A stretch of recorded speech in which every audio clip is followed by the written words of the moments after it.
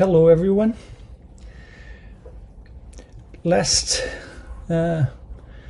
Wednesday we learned that there are three major tissues that regulate substrate metabolism and energy storage and utilization. We learned that liver and muscle, they are responsible for synthesizing glycogen, and it's under insulin stimulated conditions. In other words, after you eat a meal that contains carbohydrate, glucose levels increase, insulin is released, and it stimulates the liver to store glucose as glycogen.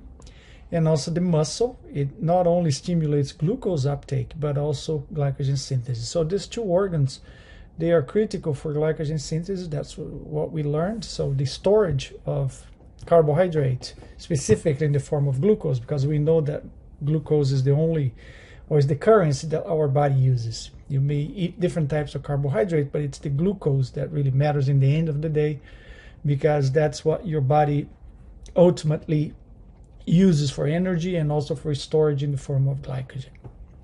And we also learned that the adipose tissue takes up the excess, not only glucose, and the adipose tissue is also dependent on insulin to uptake glucose. So whenever glucose goes up, insulin is released. The adipose tissue also takes up glucose. And we know that that glucose is important because the fat cell uses that glucose to make glycerol, and glycerol is the backbone to sterify fatty acids and make triacylglycerol. So that's the way how you store energy there. So glucose can be cleared from the circulation by the liver by storing as glycogen, by the muscle also by doing that, and glucose can also be oxidized, of course. Heart oxidize some of it, other organs utilize, the brain, we learned that uses glucose, and the adipose tissue mainly takes anything that is the surplus, anything that is the excess, be it glucose or fat, and store it in the form of triacylglycerol.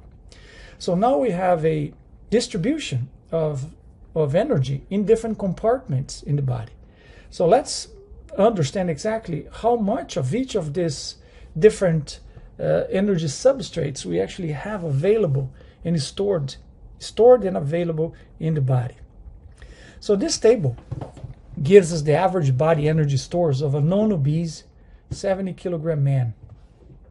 So what we have here on the left side is we have the fuel, so the type of fuel that we are looking at. So then we have triacylglycerols, we have glycogen, we have glucose, and we have protein. So these are the different types of fuels that are, one way or another, stored, present in our bodies. And then we have here in the middle, this middle column, we have the amount that is stored in kilograms. And on the far left, we have how much this amount stored in kilograms represents actually in energy, in kilocalories. So as we can see here, triacylglycerols, they are mainly, the main site of storage is the adipose tissue, as we know. So if you pinch your skin, if you take a skin fold, you have your layer of skin that protects your body, but underneath it, you have this layer of fat that we call subcutaneous adipose tissue. We also have some fat, it's a small proportion, that is also around our organs in the intra-abdominal cavity. So it provides support, it provides energy and also substrate, but mainly it provides support, and we have some in a much smaller amount, but also inside of our, in between the organs, to provide support and cushioning to those organs. But in terms of energy, if we really look at the bulk of the energy that we have stored is in the adipose tissue.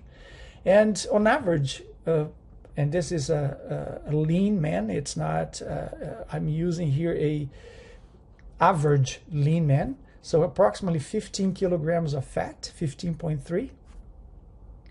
And if you look at that, fat provides approximately 140,000 calories or kilocalories. So there is a enormous amount, a huge amount of energy that is stored in the adipose tissue. And this is actually the main purpose, one of the main purposes of the fat cell, is to store energy so it can be mobilized whenever necessary. So then again, when you have a positive energy balance condition, you're going to store, so you're going to add more to this compartment, to this adipose tissue, so you actually put up energy, or you store energy, so you can use it when you're exercising, or when you're fasting, or if you, for some reason, you're deprived of food, you need to have an alternative source of energy, so your body goes and mobilizes that fat that is in the adipose tissue. So 140,000 calories. Just to give you an idea, put this in perspective, obviously we usually don't do this, but this is an amount of energy that would be sufficient if we were able to live only on fat. This would be enough for anyone to survive approximately a month without eating any food, just by mobilizing the adipose tissue. So the amount of energy there just gives us an idea of how much energy is actually available there. And it's almost pure fat, because you have very little water, because fat, as you remember, is a hydrophobic molecule. So what happens is that when you store it, you store it mainly in a very concentrated form and with very little water. So you can pack up a lot of energy, taking the minimum amount of space possible, because this is where almost entirely the cell is taken up almost entirely by a big fat droplet made up of triglycerides. So that gives you an idea of how much energy we actually have available in the adipose. And this is, again, an average lean person. It's not, I'm not even talking about someone who is obese or overweight or obese, because this could easily double or triple depending on what kind of or the degree of obesity that we are relating here. So now let's look at the other compartment, that is glycogen. So if you look at in muscle and liver, muscle we have, putting all together, all the glycogen in the muscle, we have approximately 350 grams. And liver, another 100 grams. So altogether, muscle and liver, we have approximately 450 to 500 grams of glycogen. And that gives us approximately 1,800 to 2,000 calories.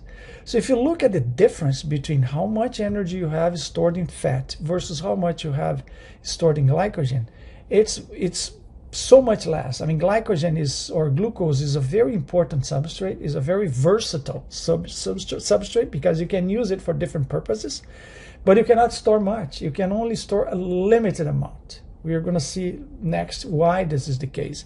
So your body usually tries to spare glycogen and use as much as possible fat as an alternative source of energy. So that gives you an idea why it's important for you to maintain or to spare as much glucose as possible, because you cannot store much. You can make fresh glucose through gluconeogenesis, and your liver does that quite well, but you cannot store much. So look at the glucose. If we were to take all the glucose that is in your blood, circulating in your blood, is approximately 12 grams, which gives you 50 calories or kilocalories. So it's a very small amount of glucose that is available normally in the circulation, and this is obviously in the postprandial period, when you don't, in the post-absorptive period, when you're not, when you have already cleared all the glucose that came from a meal, for instance. So if you measure your fasting blood glucose and you were to calculate how much glucose you have available in your blood, you would have approximately 12 grams of glucose, and gives you roughly 50 kilocalories. So again, we have limited supply, limited capacity to store glycogen in muscle and liver, and it gives you approximately 1,800 to 2,000 calories. And some of this glucose is used to maintain blood glucose levels, because what the liver does is, as if your glucose goes down because you're exercising, for instance, or if you're fasting and your cells in your body is using glucose for energy, for instance, or for other purposes, it tends to your glycemia tends to go down. So, but it doesn't. Normally, he stays within a very narrow range, and this is because liver releases glucose into the circulation, so it maintains. It uses largely this 100 grams of glucose that is stored in the liver is used pretty much to maintain or sustain a normal or a stable glycemia throughout the day under different conditions. So we have, again, I think the most important thing, limited supply, and we have to maintain it relatively constant. We also have protein, and protein is mostly in muscle. And remember, we mentioned that protein is a product of muscle, skeletal muscle, which is not only protein, but there is a large component that is protein. In this person here, this 70-kilogram man, is approximately 10 kilograms of protein is stored in different muscles. But again, our body does not really mobilize much protein. You have to be in a very restrictive situation for long periods of time for you to really break down the muscle and take the protein for gluconeogenesis to make glucose. But normally we have, your body also spares it because it's the structure, it's your body. You're not going to destroy your structure in order to make glucose. It can do this, but it limits it spares as much as possible protein. And again, what is the go-to substrate? Always fat, because you have an abundance of energy stored in the adipose tissue. So your body is always trying to use more fat and spare this glucose for sure, and also protein because it makes up your structure. You don't want to destroy it to provide glucose. So your body really only goes into the muscle to break it down when you are in a very restrictive condition for a very long period of time, and there is no other way out. So you pretty much exhaust the other alternatives, and then your muscles become a contributor, or an important contributor to the maintenance of whole body energy homeostasis. So again, we want to we want to be able to use as much as possible fat, because it's in a lean person we have lots of energy. Spare glucose, spare protein, use it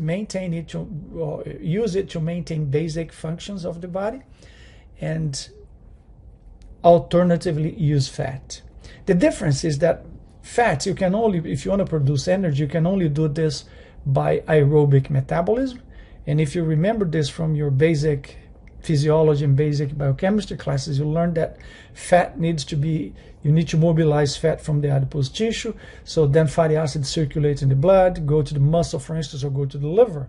And then those fatty acids enter the cell, enter the mitochondria, and inside of the mitochondria has to be oxidized in the Krebs cycle. So again, you need to have, the more mitochondria you have, and the higher your aerobic capacity, the more fat you can mobilize. So, but it's the only way that your fat can be used to produce energy. Glucose is different, because glucose is, when I said that, it's versatile. It's versatile because you can really mobilize, you can produce energy from glucose using anaerobic metabolism, classical glycolysis that you learned, and the byproduct of that pathway is usually lactate.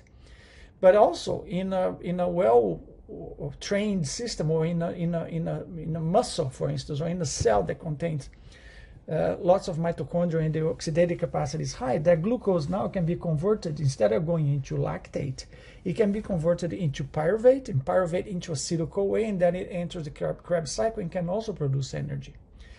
Can also be oxidized and produce energy by aerobic metabolism. So glucose is very dynamic in that aspect, because you can produce energy in different ways.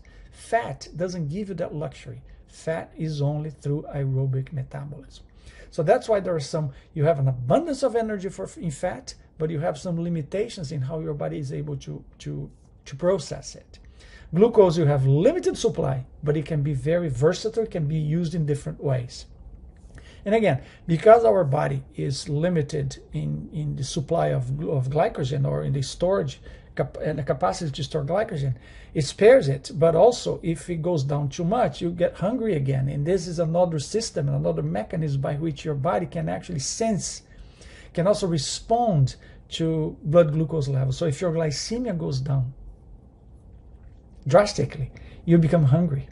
And this is one of the conditions also that is typical in the type 1 diabetes, because they don't have insulin, so they cannot use glucose, even though they have lots of glucose, but the brain interprets as if there was not enough glucose in the system. So what it triggers is hunger. So type 1 diabetic patients, they usually have, they're constantly hungry. Unless, obviously, when they're treated with insulin, insulin suppresses it. So it's a satiety hormone now. So insulin kind of suppresses hunger. But when insulin is down, and glucose levels, because glucose levels went down, then the brain senses it and also responds by promoting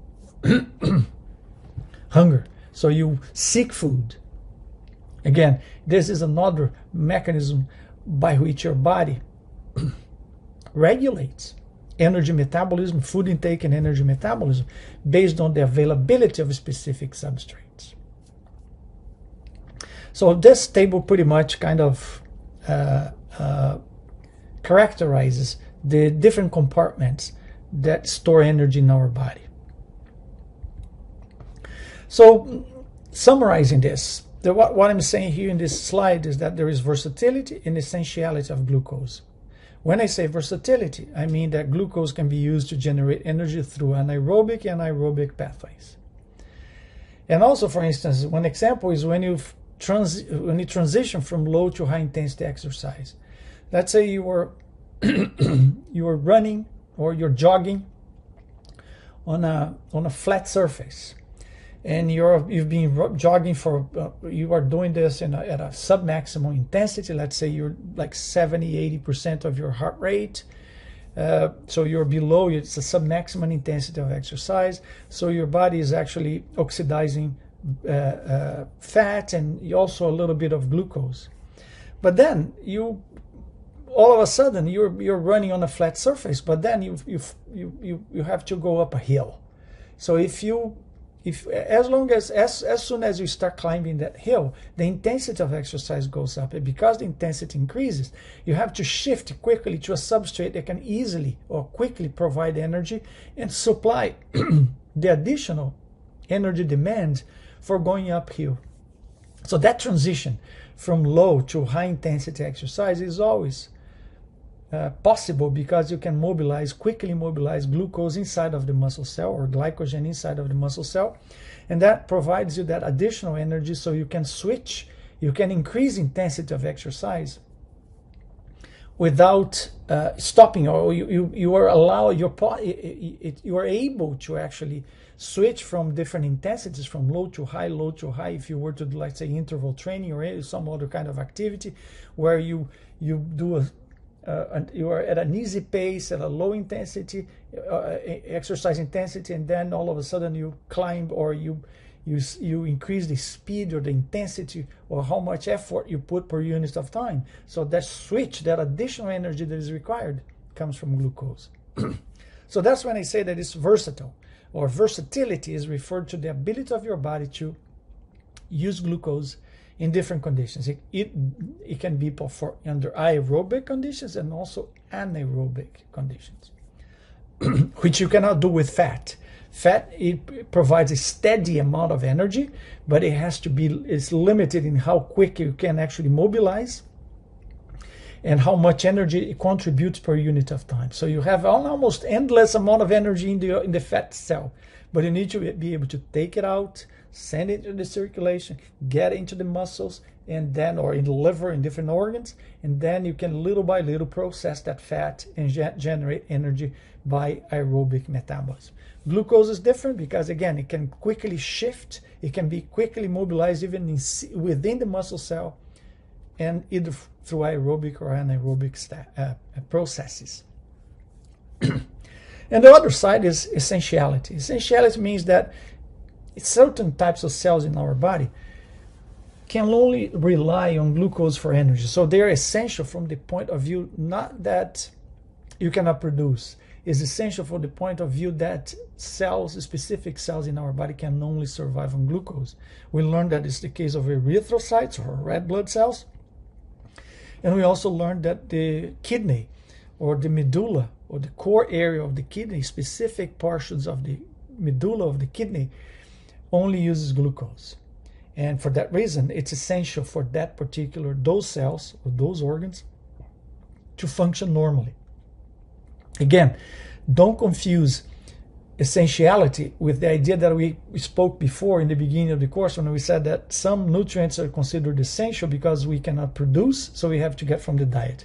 That's not the case here. When I say essentiality here, it's because some cells can only live on glucose. Our body can produce it, so it's not an essential nutrient, but for the function of particular cells, it's essential because that cell can only survive on glucose. So I also have here the brain. I included the brain here. And the reason for this is that because the brain can survive without glucose, and this is an important thing, normally because we have a diet that is very rich in carbohydrate. Our body obviously prefers to use glucose as a source of energy. So on average, on a typical diet that contains quite a bit of carbohydrate, usually about 50 to 60% carbohydrate coming from the diet, you always have a steady or like a large supply of glucose, so the brain becomes or gives preference to glucose. So under these conditions, the brain uses approximately 120 grams of glucose per day, so it can be very quick processed by the brain. Now, if you deprive or if you limit the supply of glucose from the diet, and your glycemia is maintained constant, but also your brain adjusts or adapts to use an alternative source of energy, which is ketone bodies. So these ketones, they come from the metabolism of fat. So brain does not use fat or fatty acids for energy, but your liver converts fatty acids into ketones. Ketones can travel through the blood into the brain, and the brain can easily use ketones. So glucose and ketones are the two substrates that the brain uses for energy. Normally, again, on a regular diet, because we have plenty of glucose available, your body does not even need to use fatty acids and produce ketones. So you have plenty, and brain prefers to use glucose. Again, approximately 120 grams of glucose per day. Now, if you deprive or if you reduce or you cut from carbohydrate from your diet, then your body will convert fat into ketones, and your body will also be able to use those. So again, glucose is a very important substrate that participates in this regulation of metabolism because it has an important role in regulating satiety and hunger.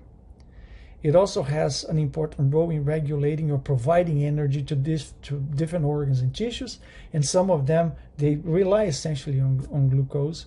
So for that reason, they are essential for that purpose. So glucose is a very versatile and essential with some features of essentiality in terms of how it provides energy to different organs and tissues.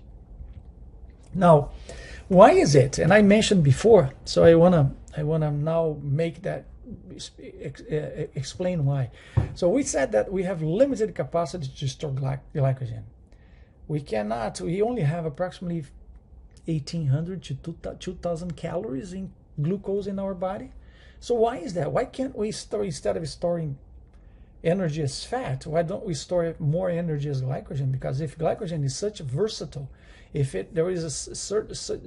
such a dynamic substrate that can be used by different organs and tissues. So why don't we store more? So the reason for this is because every time that you store, and I think I mentioned this before, every time you store 1 gram of glycogen, you store 3 to 4 grams of water. So it's a 1:3 to 1:4 ratio with water. So again, for this amount of glycogen that we spoke before, okay, that we have in this table, for this approximately, let's say 450 to 500 grams of glucose, if you do a 1:3, you're going to have 1.5 grams or 1.5 kilograms of water that comes along with this glycogen. If you go with 4, it's even more, because you're going to have 2 kilograms of water plus 500 grams, 4 to 500 grams of glycogen. So you cannot store too much glycogen because it has a very close relationship with water. So it's a 1:3 to 1:4 ratio.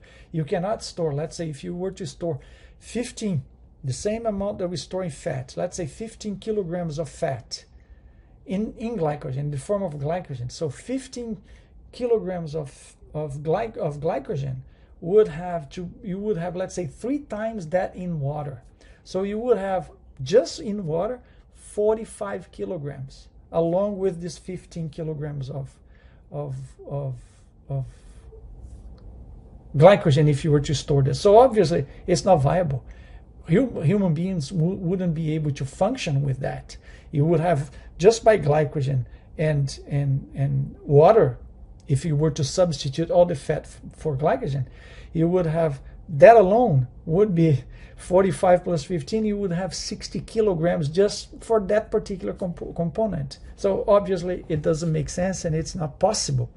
It's not sustainable. It's not compatible with life the way we know as human beings are made up. So skeletal muscles plus liver, if glycogen is stored in skeletal muscle plus liver, would be enough to sustain approximately a 2.5 grams per minute rate of glucose oxidation, which is enough to support approximately 1.5 to 2 hours of exercise. If you were, again, now if we were to do the opposite kind of thinking here, if you thought that let's say we are going to rely essentially only on glucose, we are not going to use any fat to supplement energy or to provide energy to muscles.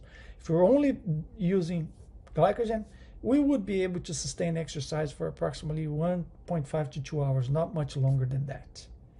And that's also the reason why athletes usually drink solutions that contain carbohydrate. So the idea is that as you exercise, especially if you're running a marathon, or if you're a triathlete, or if you're doing some kind of activity that lasts more than 1.5 to 2 hours, you're going to end up depleting your glycogen. You're going to really suffer because the intensity of exercise is going to drop quite a bit. So what people usually do, especially athletes that compete in these long distance races, what they do is they also take in, or they ingest some kind of liquid solution that contains carbohydrate. And the idea is that as you deplete your glycogen, your endogenous glycogen content, you kind of bring in more by taking in solutions that bring in exogenous glucose. You kind of replace that glycogen that is being used for energy as exercise is sustained. So this also explains why marathon runners often display signs of fatigue after 30 Ks. Because if a marathon is approximately 42 Ks, usually on average, by the time you reach that 30K mark, you're about 1.5 to 2 hour time. So that is the length of time when muscle glycogen and liver glycogen is pretty much depleted. So then what happens is that the ability to sustain the intensity of exercise is drastically limited. So marathon runners, they often display signs of fatigue after 30 Ks in a race, and usually, again, coinciding with muscle glycogen depletion. So again, it's important that you start a race with plenty of glycogen in your muscles. So that's why we do where the carbo loading idea comes into play, because what you're doing is you're starting a race with as much glycogen as you can stored in your muscle and liver. And then what happens is that as the exercise is prolonged, you're going to deplete some of that, and therefore not only you do a loading phase prior to the race, but you also use or make use of some solution that replaces carbohydrate during the race, so you minimize the impact on glycogen depletion in the skeletal muscle, so the athlete may be able to tolerate a higher intensity of exercise. And in a race, obviously the person who runs faster is the winner. So who runs faster is that person who can sustain a higher intensity of exercise for a longer period of time. So again, this is where basically all this idea of carbo loading and supplementing consuming glycogen solutions that contain carbohydrate during exercise come from. It's a well-known idea. And finally, for us to complete this idea of substrate, how substrate works, you're going to find in some books this kind of say: fat burns in the flame of carbohydrate. What do I mean by this? In order for you to be able to effectively burn fat in a mitochondria, you need to have all the components of the oxidative pathway inside of the mitochondria. So what happens is that if you deplete your glycogen, you start cannibalizing or you start using some of those components of the oxidative pathway. Because the mitochondria, inside of the mitochondria, you have actually, it's a little bag full of enzymes. Those enzymes can be used to make glucose. So in a condition where you have excessive depletion of glucose, because either you're not eating enough, you're not being supplied with glucose, or because there is some depletion through exercise, for instance, or through fasting or starvation, what happens is that your body starts to use those enzymes inside of the mitochondria that make up, for instance, the Krebs cycle, to make glucose. So what happens is that you are stealing those enzymes from the mitochondria. So what happens is that you cannot effectively burn fat, because fat will burn and you need those enzymes. So if you're lacking those enzymes, you have fat, plenty of fat coming, but you cannot oxidize it. So that's why some people use this, and you're going to probably see this in textbooks saying that fat burns in the flame of carbohydrate. So what am I mentioning this? Why am I mentioning this? Is so you have an idea of the interdependence of this different types of substrate, because again, those enzymes, why is it that those enzymes, why do we need glucose for those enzymes to be present? Because some of those enzymes that are present, or those components, no, it's not necessarily enzymes here, those intermediary of the Krebs cycle, intermediaries, molecules that make up the Krebs cycle, they come from the metabolism of glucose. So if you deplete glucose, you cannot replace those intermediates of Krebs cycle. So you lose them. When you lose them, you lose the capacity to effectively burn fat. But again, this is under very extreme conditions, where you either are not eating enough for a long period of time, or you drastically deplete your glycogen levels when you combine, for instance, starvation with exercise, conditions that are extreme. Most of the case, this doesn't happen, because you have plenty of carbohydrate available, and you never lose those intermediates of the Krebs cycle inside of the mitochondria. So again, and this also justifies for athletes. It's another reason why athletes usually do carbohydrate loading, because the idea is that they are going to fill up your tank as much as possible with glycogen. So it takes longer. It makes it more difficult for you to deplete. And obviously, the higher the oxidative capacity that you have, more fat you're going to use, more carbohydrate you're going to spare, more glycogen you're going to spare. So good athletes, well-trained athletes, especially marathon runners, or the athletes that are trained in aerobic events, they have such a high oxidative capacity that they use mostly fat and they spare as much as possible glycogen. For that reason, they can last long, they can run fast, and those are usually the best marathon runners that you see. Okay, guys, with this, I think we pretty much finished all the content that is going to be used for the exam. So we are not going to, this is the last part of this, or the last slide covering material for the exam. So this pretty much ends the course. We could obviously make an entire course based on specific portions of this course, but the idea of this of Kin 4020 is to give you an overview of everything, so you have a very good understanding of general aspects of nutrition and metabolism. So with this last slide, we are going to finish the course.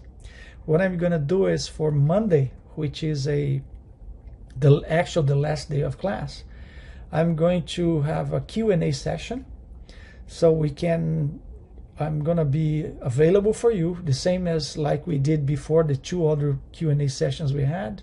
So what I'm gonna do is just be available for you guys to ask any questions you have, to clarify any doubts or any issue. We can go through any things that may require some clarification, because on the 21st of April we're gonna have the final exam.